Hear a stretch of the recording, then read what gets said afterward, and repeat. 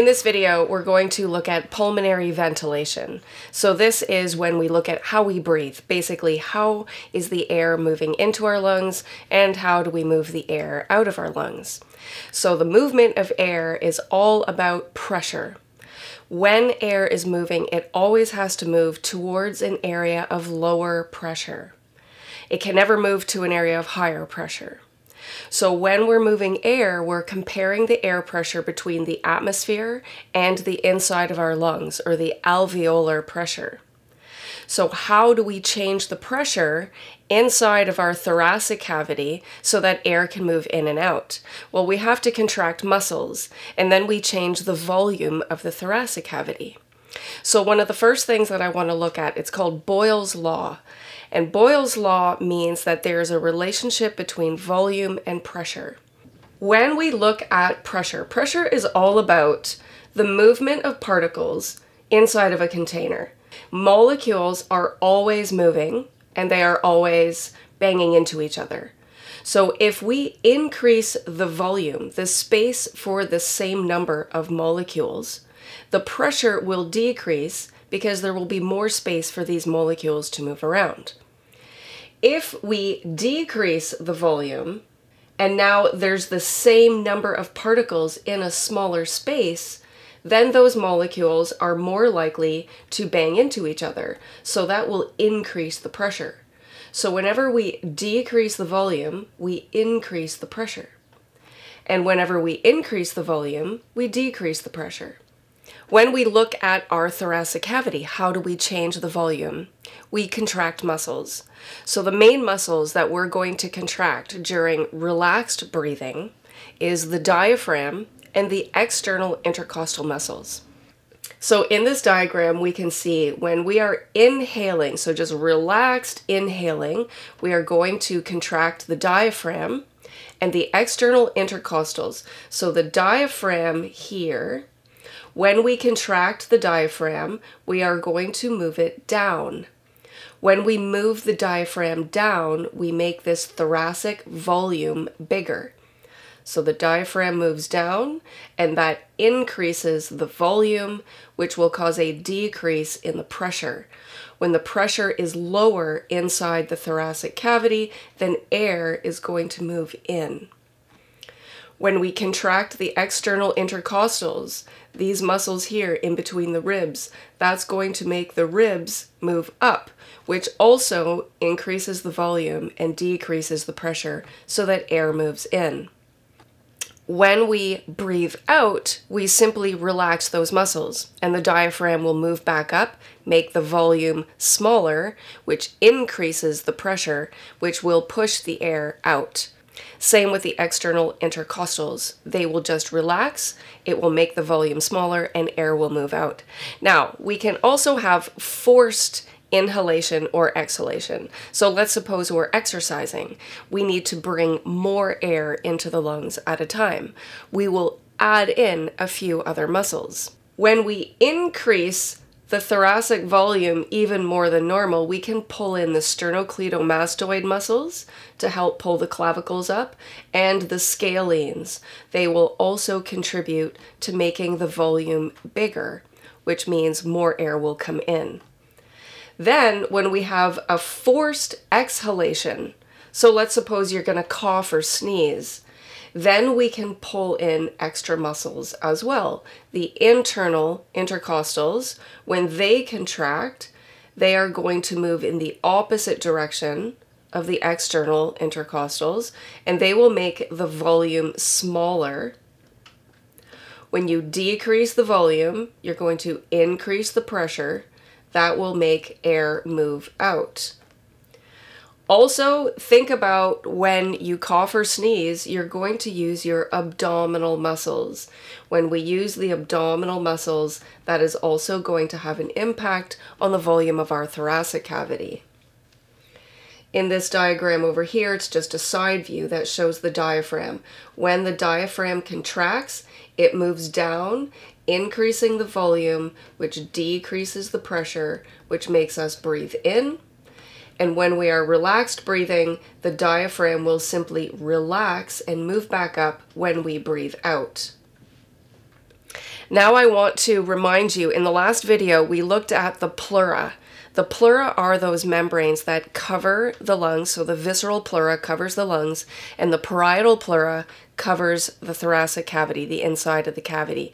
And in between there's a little space. When we look at this space in between the two pleural membranes, there always has to be a little bit of fluid in here so that it decreases friction, but it also has to have lower pressure compared to inside the alveoli and also compared to the atmosphere or the air outside of our body. And this pressure has to be negative so that the lungs can stay open. If there was no negative pressure in here, the lungs could collapse.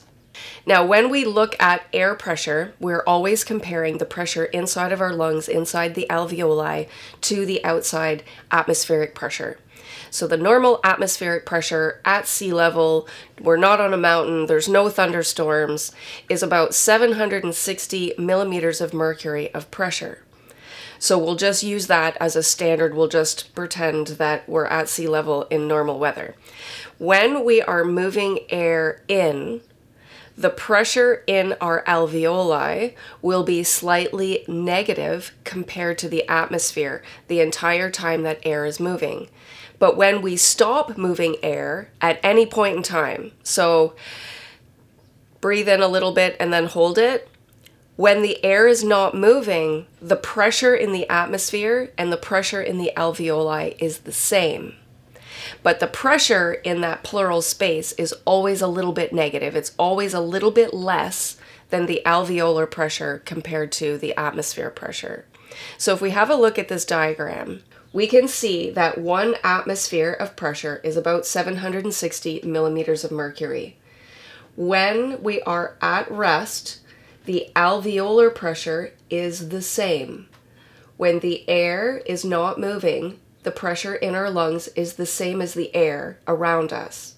But the intrapleural pressure is a little bit less. It is always somewhere around 3 to 4 millimeters of mercury lower than the alveolar pressure, and this keeps our lungs expanded.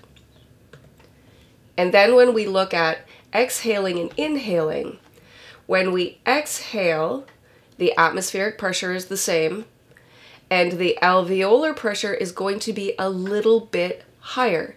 We increase the pressure so that the air can move out. But the intrapleural pressure is always a little bit lower compared to the alveolar pressure. Same when we're breathing in. Atmospheric pressure is about 760. The alveolar pressure is going to be a little bit lower. That way, air is going to move in. And the intrapleural pressure is always a little bit less compared to the alveolar pressure. If you punctured that space, say you got stabbed, and then we didn't have that negative pressure, then the lungs would collapse. And that's called a pneumothorax. So we need to have that negative pressure in the intrapleural space. There's 2 main things that allow the lungs to expand easily and to be able to push the air out easily. Those 2 things are compliance and recoil. Compliance is how much the lungs can expand. And if you had a condition like chronic inflammatory bronchitis, then you would have less compliance. It would be harder to expand your lungs to allow air to move in. We also need to have surfactant, which we talked about in the last video. Surfactant is that oil substance that helps the lungs to decrease surface tension, because we have a little bit of water where the oxygen has to diffuse, or the carbon dioxide has to diffuse before we can move it in and out of the bloodstream. So having enough surfactant decreases the surface tension, which increases the compliance, and that makes it easier to breathe. And then the other factor is recoil. So if you have an elastic and you stretch it, When the elastic goes back to normal, that's recoil. We need the lungs to be able to recoil so that we can easily push the air out. And people that have a condition like emphysema do not have the recoil. It's harder to push the air out. And that's why people with emphysema can look like they have a barrel chest. It looks like they're always inhaling. Now I want to look at lung volumes. So first, let's just think about resting breathing. You breathe in and out. And that's just about maybe 500 milliliters of air volume that we're moving during normal resting breathing. And that volume is called the tidal volume. Now think about breathing in normally and then breathing in even more. That's our inspiratory capacity, that full amount of air that we can breathe in. We always have a reserve. There's always extra amount. Same when you breathe out. And then we also, even when you breathe all the air out completely, as much as you possibly can, there is always still a little bit left, and that is your reserve, your residual volume that we never exhale. Now let's have a look at this chart. The normal amount that we breathe in and out at rest is called our tidal volume.